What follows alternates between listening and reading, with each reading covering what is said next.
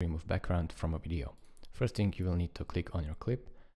Go ahead, click on effects right here, search for key and click on this color key, drag and drop it on your clip, then go to effect controls, click on color key, click on this little thing, and then select your background color. So click right here on the background, and as you can see, your background color has been selected.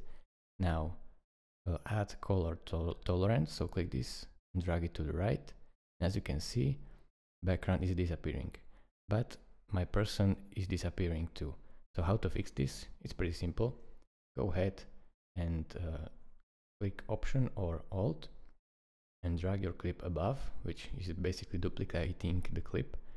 And now you have to mask out the subject. It's pretty simple. Click on the top clip and go ahead and go to opacity and click this pen tool, free draw bezier. Now go ahead and draw this little curve around your subject. Just make sure where it is black, then it is straight, and then right, so connect this.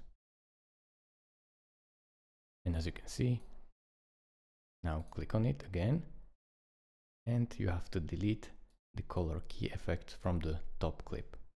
Delete it, and as you can see, now the background is off. You have to always keep track that you can mask it out like this, but you have to also track it if you want to mask in the motion.